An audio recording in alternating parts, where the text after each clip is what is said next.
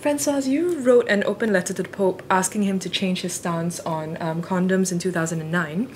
Do you feel that the scientific community has a moral responsibility to continue to push for a change in the Church's position? Certainly. I mean, it's part of our responsibility. Scientists, are working to provide tools for prevention or for treatment. In that case, it was for prevention. We have scientific evidence that condoms are working. So we cannot accept that anybody, even the Pope, says that the condoms are not efficient. That's not true. How do you balance this evidence with, really long-standing religious beliefs, things that are very embedded in, morality and in our society? I mean, I think the Church, like everyone, should have an evolution. And the evolution is the evolution of the society, and we have to take into consideration the evolution of behaviors, the evolution of the society by itself. That means that the religion has to be more open to sexual behavior and to take into consideration all the population. For me, I'm a Catholic myself. It seems to me that my education as a Catholic was to be tolerant to everybody.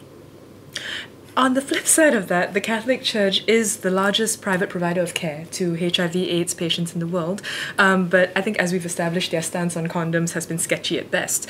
Do you think there is a fundamental divide in priorities between how scientists are looking for a cure and religion aims to provide care?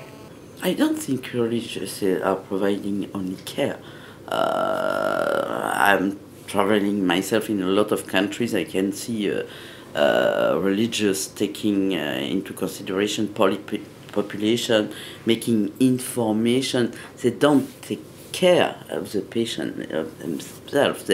They just make information, counseling, and sometimes they distribute by themselves a condom, for example, for prevention against HIV to population. But it's not their role to take care of the patient. It's health professionals that are taking care of patients. That still remains in the hands of the medical professionals, of course. And as someone who's been involved in the research of HIV for many, many years now, what would you say the main focus of research has been? I think this is something that we as lay people don't often think about. We're just waiting for the news. But in the scientific community, what has really been the major thrust of research? Oh, I mean, I will say first the development of diagnostic tests, and secondly, the treatment. Because, of course, the treatment we know today, it's in addition also prevention. Yeah. So, certainly, the two main development that science delivered all over the years. And now, of course, we're at the stage of the functional cure. That's been the big news of, I would say, the month, if not, the first quarter of the year. How do we move forward from this with a cure strategy? Where do we go? First of all, I would say that we still do not have any functional cure today. We are at a stage of research. We have a strategy, we have a roadmap that has been defined by a group of experts internationally, and we have priority for science, and it will take time for sure. But we already, according to the data that we have today, we can say that certainly we will have to we will need what we call a combined approach. Not only one treatment will give you a functional cure. You will have to combine probably drugs that reactivate the virus, which is latent into the cells, dormant into the cells, and you will have to combine to another treatment in order to eliminate the reactivated cells. So it's certainly a combination of treatment that will be developed. When? Don't ask me. I don't know. And you've mentioned the importance of, understanding a population, understanding how a population behaves. How crucial has it been for scientific medical researchers as well to keep in touch with what's happening on the ground level?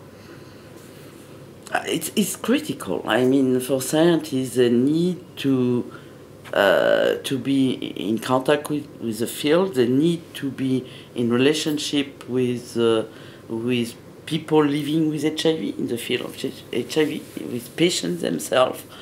I think HIV has been one of the first disease where communities of patients have been working together with scientists, with the health professional, with the doctor, but not only the doctors, the nurses. It's a whole community of people working together since the very beginning of the epidemic. And I must say that myself, today, I will not be able to work without this contact with people living with HIV. You were speaking about HIV cure.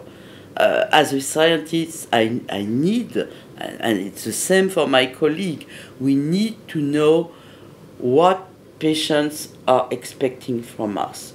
What are they ready to accept or not accept? Our scientific strategy will depend upon them. Thank you, Francoise. You're welcome.